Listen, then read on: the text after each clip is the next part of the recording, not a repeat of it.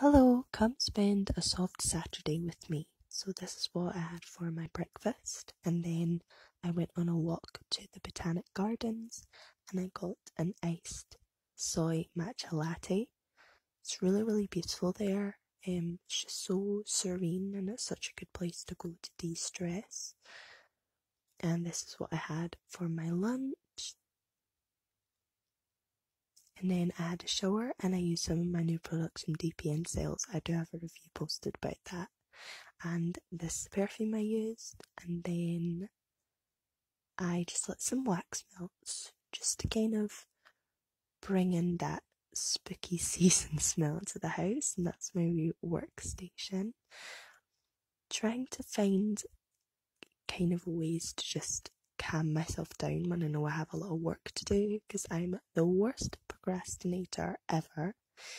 I had to have dinner in the middle of the night, but if you have toddlers, you'll know that sometimes that's just what needs to be done.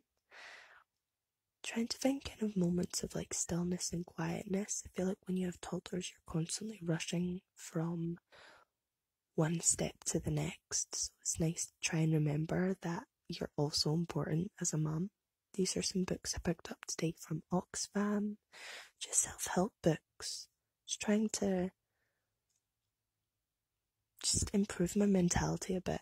It's hard when you're constantly sleep deprived to kind of, just remember that you're a person as well and that you matter as well. And then I listened to a podcast. Thank you so much.